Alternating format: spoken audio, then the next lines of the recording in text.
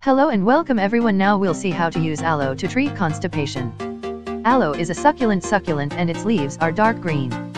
This plant has long been a popular remedy against everything from carrying and scarring burns to makeup remover. But before you start the video, please subscribe and activate the notifications bell to not miss any of the next videos. 1. Prepare and drink the juice or gel of aloe.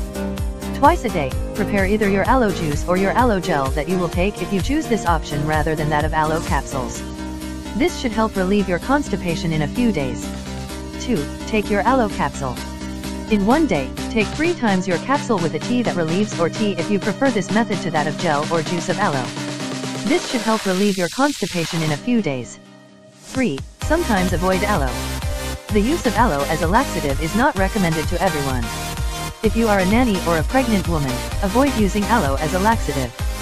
Children as well as people who suffer from diabetes, hemorrhoids, kidney problems, and intestinal disorders such as Crohn's should also avoid taking aloe as a laxative.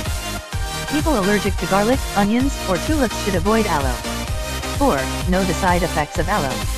Aloe is a powerful laxative and its consumption is not without potential side effects including abdominal pain and stomach cramps. For this, it is crucial to follow the dosing instructions and stop use after 5 days. Thanks for watching the video. Subscribe you for more information.